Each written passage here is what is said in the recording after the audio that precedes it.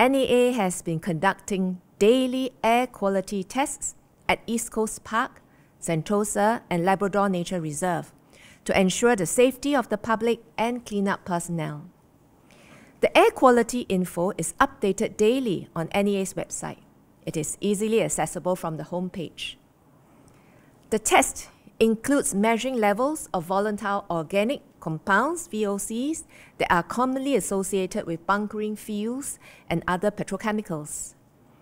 In addition, NEA monitors ambient levels of VOCs at various locations in Singapore, and no anomalies have been detected.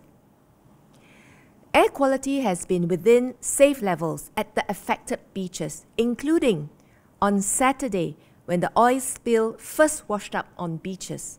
And even though members of public near the beachfront or shoreline may experience odour from time to time, it is safe to be around the beaches except the areas that are cordoned off to facilitate cleaning operations.